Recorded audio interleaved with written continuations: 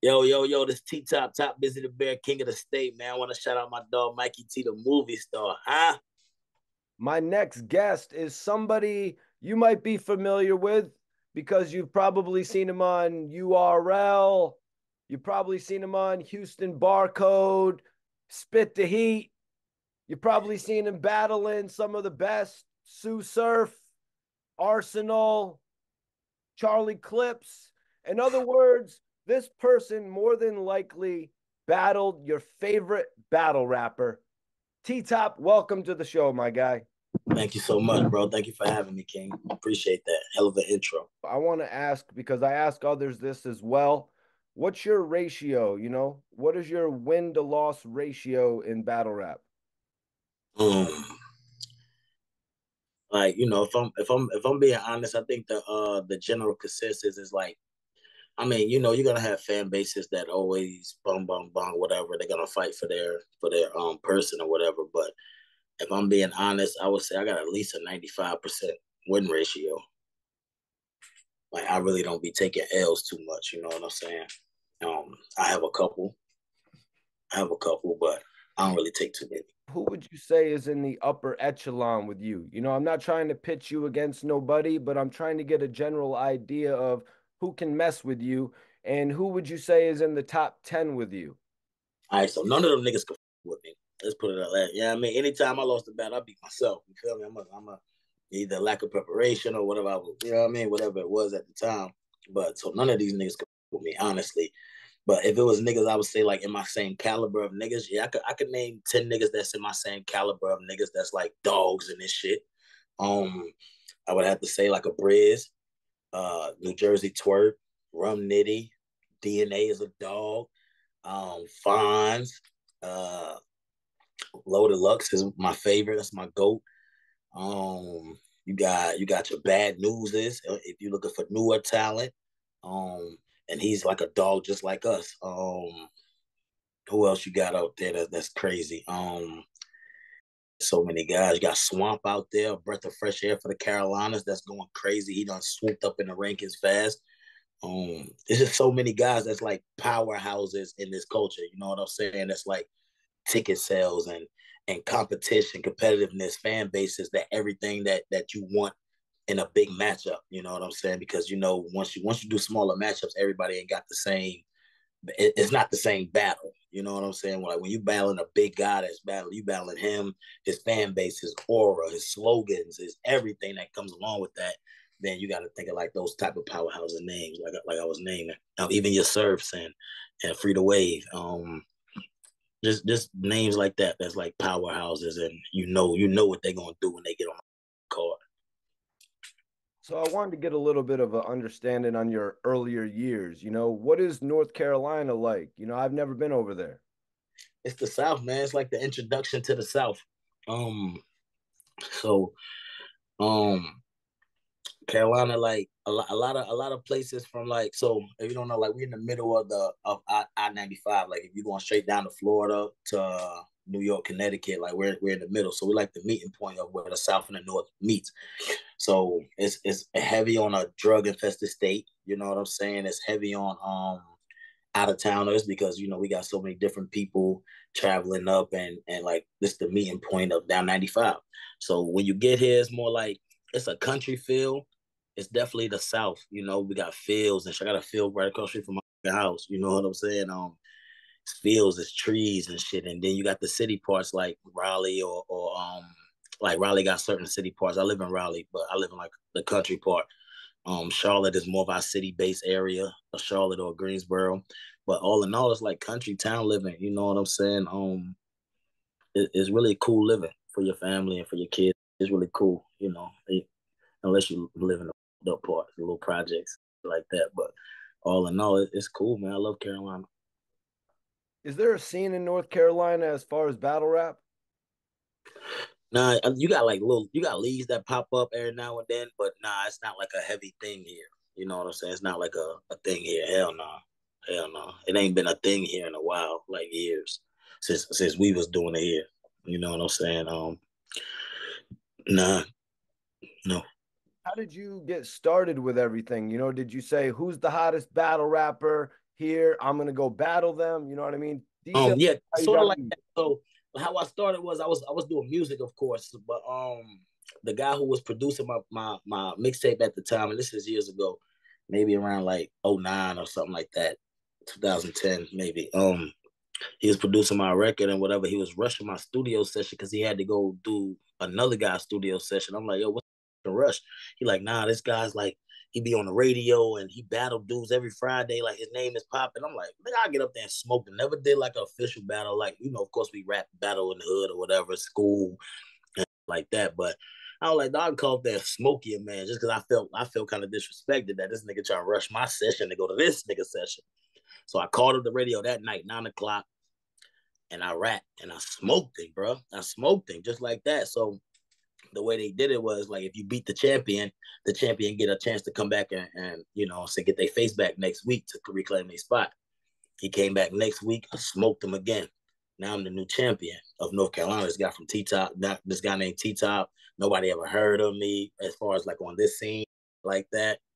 And I just took over and I was the champion. I battled every Friday. I was the champion for 16 months. So I battled every Friday for over a year.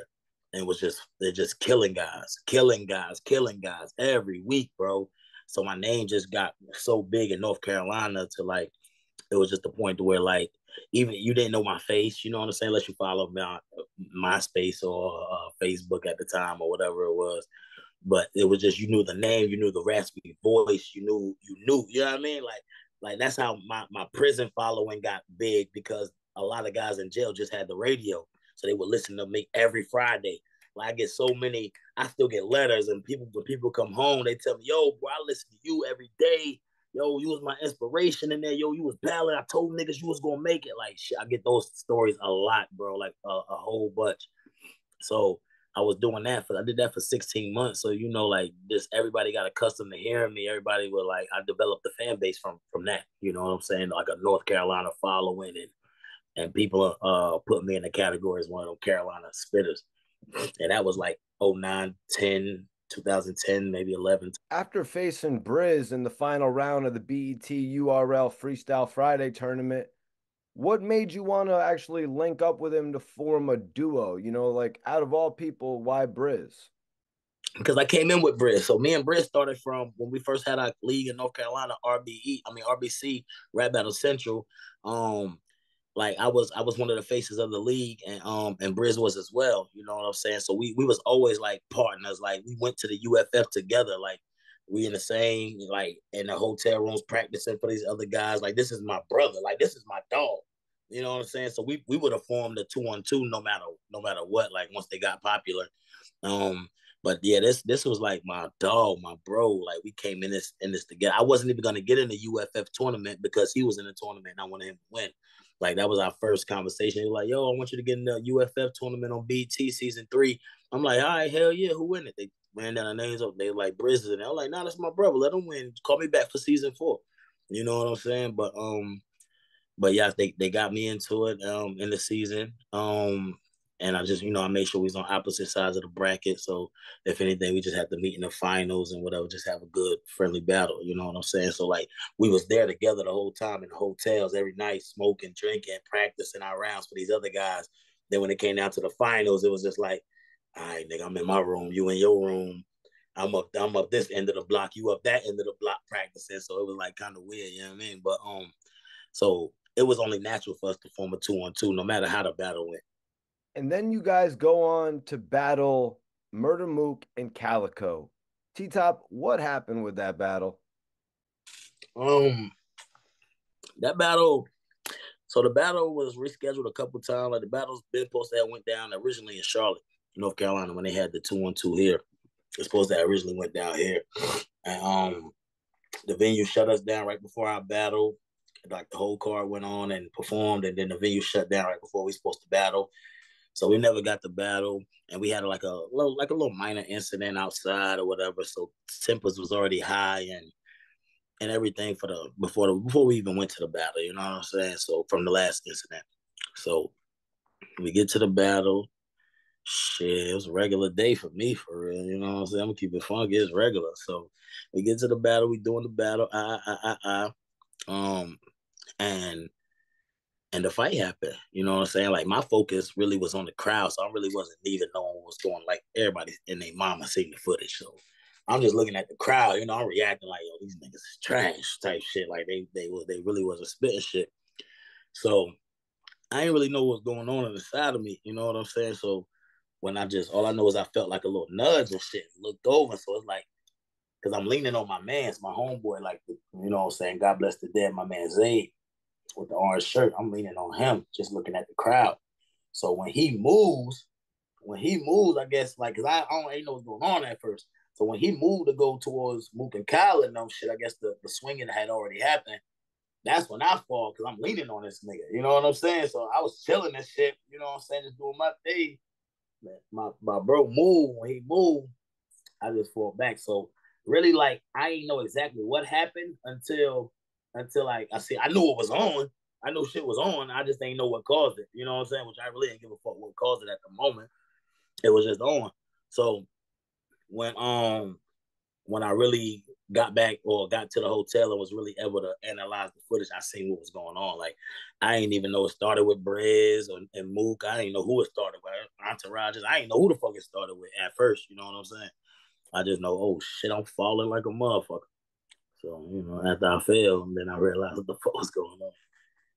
But yeah, that's so that was it. You know what I'm saying? It wasn't really too much after that, like a fucking bar fight.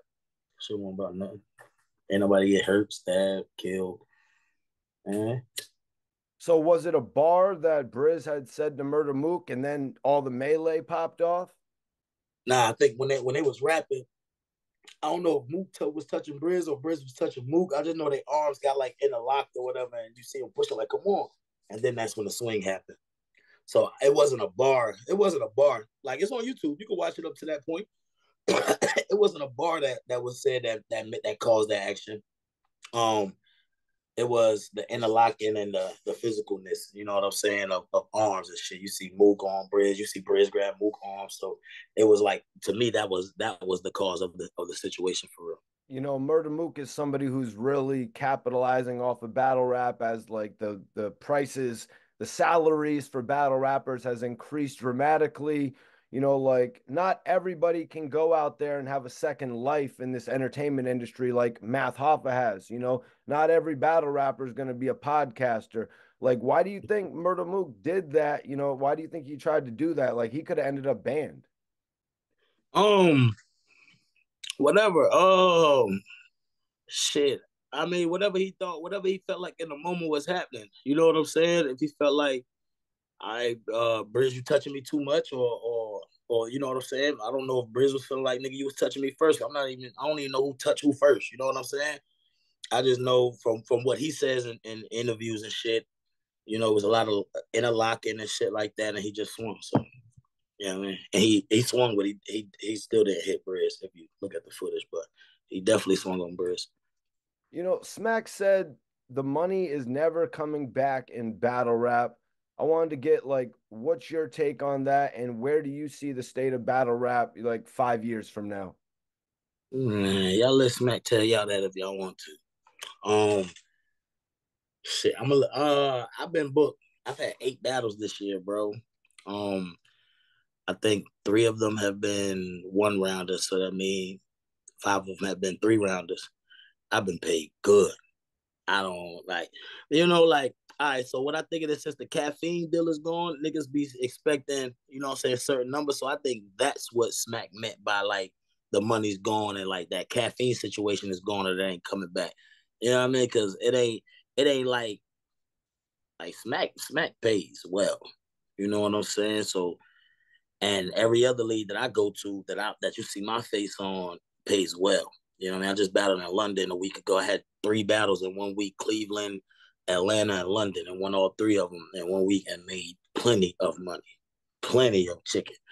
You know, so as far as the whole ain't no money in battle rap, I think that's the don't come asking me for a lot of money line. You know what I'm saying? Type shit.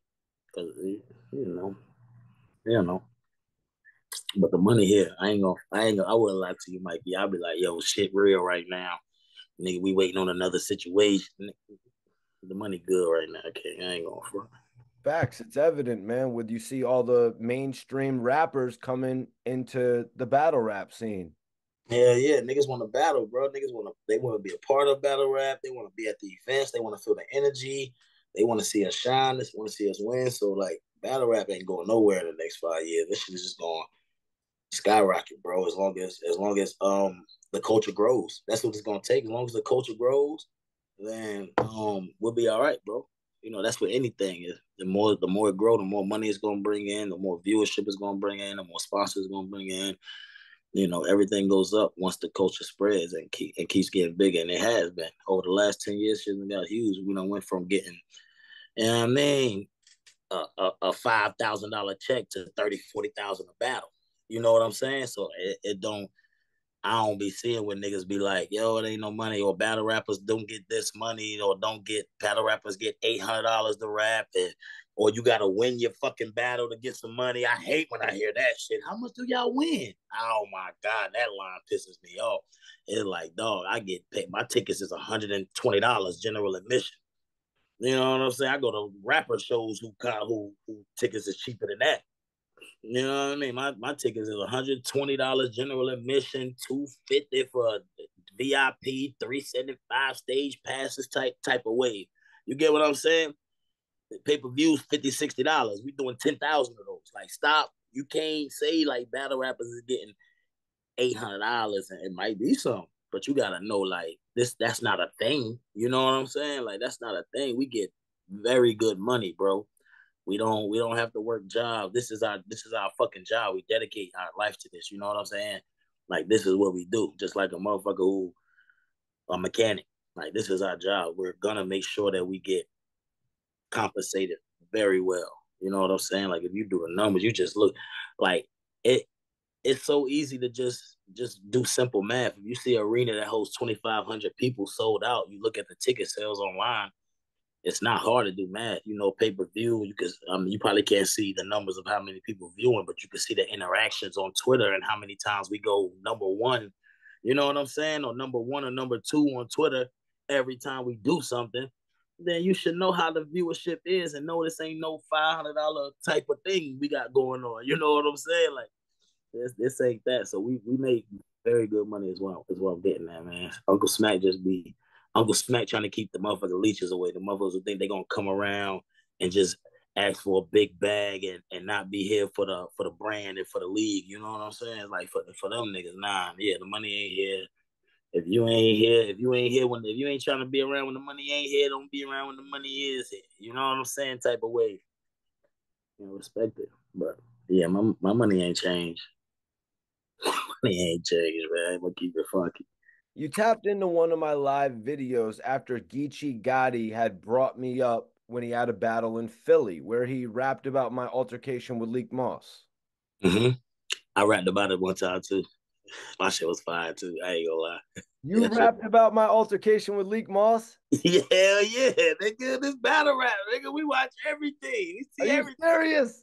I dead ass. I think I might have been battling Mike P, and I used a Mikey T because I called him Mikey P or some shit. I might have used like a flip like that, That's but great. I appreciate that. it was fire though. It was fire. Yeah, yeah, man. We watch. We gotta be on it, man. We gotta know what's going on. We gotta use it. Trending things. We gotta use it. Nah, facts, man. I appreciate everybody that shouts me out in whatever manner. You know, I love battle rap.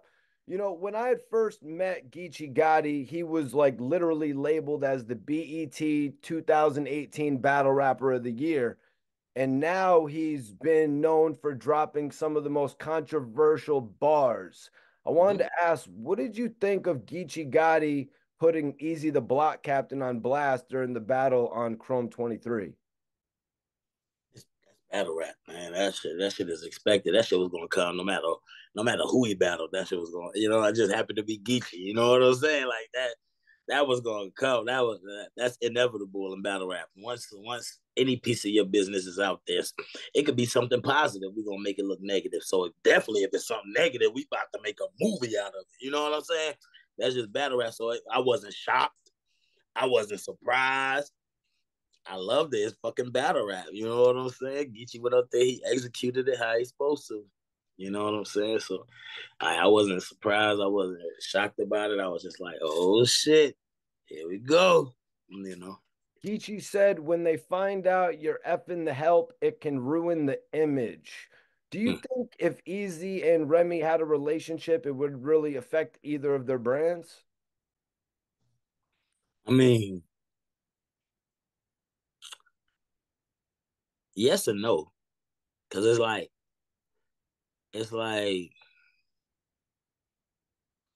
yes and no. I mean, yes and no, yes and no. I mean, because because on one hand it's like fuck it, it is what it is. You know what I'm saying? But then on the other hand, it's like shit, niggas was keeping it a little secret and hiding. And, you know what I'm saying? If that is it, I don't even know if it is. I'm just saying. So it's like it's like yeah. I mean, shit. It's whatever, bro. It's whatever, man. Niggas be fucking around with people. It is what it is. You know what I'm saying? I think it put Eazy in a new spotlight. You know what I'm saying? That furthered from battle rap. I think that put him in a new spotlight, whether good or bad. Um, Remy always in headlines because she Remy. You know, she been in headlines since damn '08, motherfucker. So so it's just however you want to look at it. It could be good or bad. It's just however you want to look at it. You know, anybody tripping. Facts. And Remy Ma is a new league owner. So, Geechee also brought up how, let's talk about angles. You know what I mean? He brought up how Papoose would always talk up Remy Ma for 6 years. You know what I mean? How must Remy Ma feel as like, she's sitting there like smack in between these guys? How must she feel hearing these angles involving her relationship play out during the battles? I mean, anybody that hear about their personal business, whether it's false or true, you don't feel some kind of way. You know what I'm saying? But I think as a league owner, she kept it professional and she did what the fuck she was supposed to do, which was stand there and let the guys rap that she hired to rap. You know what I'm saying? Like whether she felt good or bad about it, she did what the fuck she was supposed to do. She didn't get out there and say, "Nigga, you lying." Yo, hold on, stop. He lying. Yo, he lying. She didn't say, "Oh, well, it's my business if it is true." She didn't do nothing. She kept it funky. Like I mean, she kept it like, yo, I'm a professional. This is my league. You're paid to rap. Say what the fuck you want to say. Yo, you're paid to rap. Say what the fuck you want to say. You know what I'm saying? You can say, I don't care what you say. Now maybe she had a discussion of maybe after the battle, like, nigga, why you was up there lying on my black ass? You know what I'm saying? But at the moment, in the moment, she, no matter how she felt, she kept it professional, which Smack does all the time. You know, like niggas have Smack bars every battle. Niggas, somebody is pissed off at Smack or telling something that Smack did or whatever, and other league owners, and not just them. You know what I'm saying? So I've seen some league owners say, do the capping, or I've seen some league owners wait till the footage drop and edit the footage and do little trickeries and shit like that. But to me, she just kept it professional and just let the hired artists get their bars off. So I don't really know how she felt, but I know I ain't see her sweat. I wanted to ask, you've battled Charlie Clips in the past, and recently Eazy the Block Captain just did. Did you have a chance to see that battle or clips from it? Yeah, I was there. Yeah, I was there. I was there. I was in the building. You were there. Yes, sir. Yeah, I was there. I was in the building for that one. I was live in Miami for that one right there. Shout out to Chrome 3. They put that together. Yeah, I was there for that. Well, at first, Eazy the Block Captain was saying, is it even worth it to battle Charlie Clips?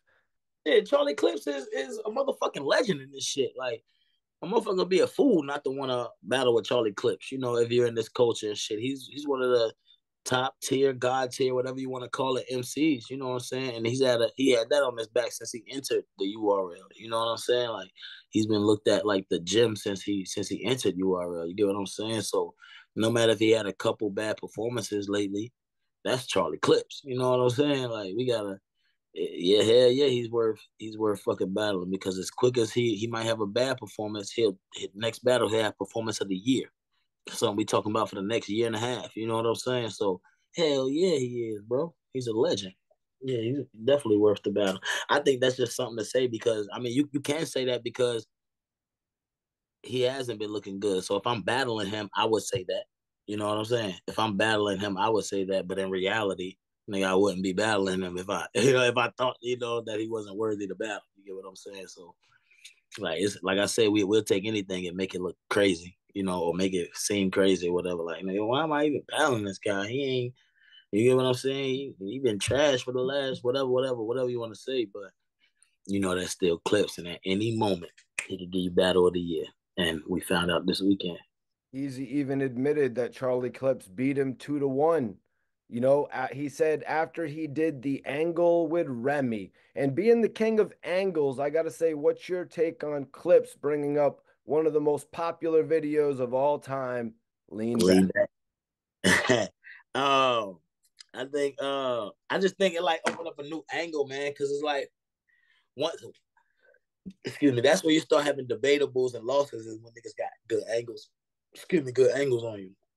And now I think Eazy has created a lot of angles on himself. You know what I'm saying? Whether it's him or just the situations he's in, he's created a lot of angles on himself. And like you said, I do angles and angles touch here. Like punchlines is hard. We love fire lines, but an angle hits home. You get what I'm saying? So when niggas is using angles and find people that like clever people and find clever ways to use the angles. Like Clips is one of them angle guys who, if he gets an angle, he's gonna make it funny. He's gonna make you feel. He's gonna be serious. It's gonna be so many mixed emotions in that angle. It's gonna be like, damn, he's picking them apart. Easy said he wasn't worried about your angles, but what do you think now with him admitting the angles got the better of him in his last battle? He said he wasn't worried about my angles. Yeah, remember in that video y'all had together, he was like, "Yo, I'm not really worried about your angles. I'm more worried about the old style of T Yeah, Top coming out." And you were like, yeah. "You're not worried about my angles?" Um, angles hurt, bro. That like niggas will play that game like, oh, what are you gonna do? Angles? That's because they want to deflect it. They don't want you to do angles because angles hurt. You get what I'm saying? You know what I'm saying? So, shit, niggas will learn, man. You get the angles on you, man. You get a motherfucker that know how to construct those shits and attack them angles, man. Those shit's real, Mike. I'm telling you, those shit's real, bro. Those shit's a change the way you look at yourself when you get home. A good angle, a good talking to, that's a good talking to. You get what I'm saying? Like, like those type of things always work. You know what I'm saying? So now that Easy has those on him, because before he didn't, it's just like, yo, he's just going in there with this drug talk. And now he's gonna have to start counter writing and you know what I'm saying? He's gonna have to now he's gonna have to start adding a whole nother element to his writing game and to his performance. You feel me? He's gonna start rebuttaling that shit. He's gonna have to start preparing for that shit because niggas are gonna use it, especially if they know, oh, this is how you win, or this is like his last three or four battles has been like that when niggas use the Remy angle. You know what I'm saying? Whether it's John, whether it's Geechee, whether it's Clips. Um, yeah. So like now you got angles on you, man. You got to deflect them shits. Like I went from when niggas started getting angles on me, I went to a defensive battle rapper. Like nigga, you're not about to beat me with no angle because I'm a counter right for that shit. You know what I'm saying? So you just gotta know how to play. Have you had a chance to hear the diss tracks that Easy and Cassidy dropped on each other? I didn't know Easy Drop. What? Yeah, Easy Drop. Easy had a diss track called High Cinnamon, Nah, that's for Hitman. So Hitman and Easy was going at it first.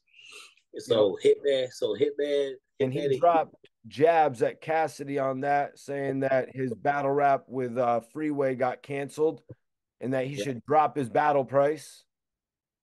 Yep. So yeah, so that this song High Sentiment was for Hitman, but he did throw jabs at Cass in it. Then Cass just you know what I'm saying? Cass wasn't playing, so Cass went up there and just got crazy. And I remember Eazy said he was gonna respond to it after the Clips battle. He was gonna do like a diss track just for Cass, but I don't think he released it yet. But and I don't think now that the battle went how it went, I don't really see him focusing on that no more. I think he's gonna be more focused on the get back. I don't think he's really gonna be focused on the Cash shit no more. Unless Cash dump again. Now, if he would have won the Clips battle, I think he would have been more eager to respond to Cass afterwards. You know what I'm saying? I think all that momentum would have helped. You know what I'm saying? But you know, but I don't see him responding right now to the Cash shit. Yeah, honestly, man, people want to talk about Drake and Kendrick Lamar. Cassidy has one of the craziest diss tracks out right now. Easy come, easy go. So I'm let not going. Is wild. yeah, it really is. It's almost like hit 'em up level. Almost. It's almost Yeah, hit 'em up level. it's yo. I ain't gonna front. It's a good diss record. I would have loved to hear Easy response, especially like in a timely fashion. I would have loved to hear that. I ain't gonna front because he was on Easy ass pause. So do you think that Remy Ma is gonna make the investment, you know what I mean, and do Cassidy versus Easy the Block Captain? Um, I don't know. Like I don't know if she's invested in the battle for real like that to get that battle done. But I do think that's a battle that needs to happen. You know what I'm saying? But I might have to holler at my good folks at the Black Male Voting Project and try to get that one done. You know what I'm saying? That's one that we need. You know what I'm saying? We need that, man. So I'm gonna holler at my people, my Mayor Mondale, and we might have to get that one. So if Remy playing with it, we want Cassidy Easy. Oh yeah, you feel me? Black Male Voting Project. Do you think Easy versus Cassidy could be battle of the year? Um, Definitely, bro. It's a grudge matches for Philly. I don't think it's like a long term grudge match, but when you got two people from the same place that feel like they're the king of the spot, feel like they doing the most for the city and shit like that, that's definitely a battle of the year contender. So we might have to make that happen, bring that to Carolina or something. We need that.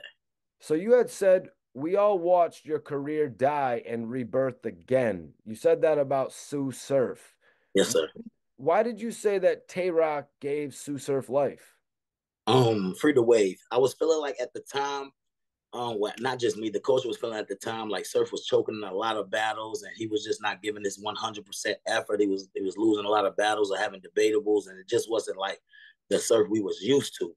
So we was watching his career die because he really wasn't putting forth the effort. Like if you remember that time period. But then when he got with Rock and they did like the gun titles and that movement, it was like a breath of fresh air for Surf. You know what I'm saying? Once that one, because Tay Rock was on the road. Tay Rock was Surf was niggas. We had the what the fuck happened to Surf. There was just so many things that was going on as far as battle wise, and Tay Rock was just on like a momentum wave right then. So it was more like I felt like Tay Rock, the birth of gun titles gave Sue Surf a new wave, a new identity, a new like a rebirth. So that's when your career died, then rebirth again, because Rock gave you life like it's your third offense. So that's how I felt about that line. Yeah, man. Sue Surf was going through something extremely crazy that I don't think a lot of people expected. I mean, they literally brought a helicopter by the man's crib.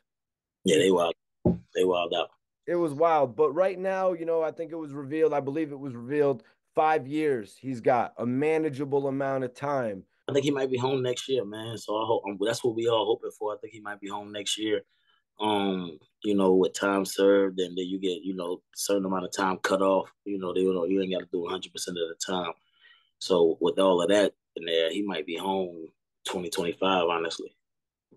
End of 2024, hopefully, but maybe 2025. Do you think Surf will return and pick up right where he left off? Hell yeah.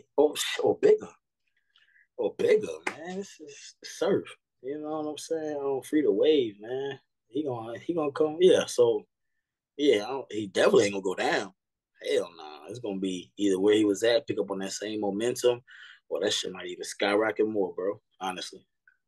Yeah, man. Smackhead must have kept the books closed for something. You know what I mean? It's got to be for Sue Surf's return home. It might be, bro. It might be, King. He might be working on a little special bag for Surf when he get home. And who knows, we could get T-Top Sue Surf too. You know, you got to get your get back. Yeah. Nah, he got to get his get back. I won. I'm just saying, man. Nah, hell no, nah, Mikey T, hell no. Don't just say shit. Fuck that. He got his get back. I was We, nerving him to five to his back like I'm nerving him. The nerve of him went to the loo, got smoked by verbing him. They murdered him, called out Mook, but he won't deserving him. We all, yeah, believe that, huh? nah, I appreciate you joining me today for this interview, man. Appreciate you coming on the podcast. Nah, thank you so much, Mikey T. I appreciate you having me, dog. Thank you, man. You know, I got an album out right now. I Blame Me is in stores. Y'all go play that, stream that joint, man. I Blame Me. It's a beautiful album. Shout out to all my people. Shout out to the Black Male Voting Project. Shout out to shout out to your platform, King. I appreciate you having me.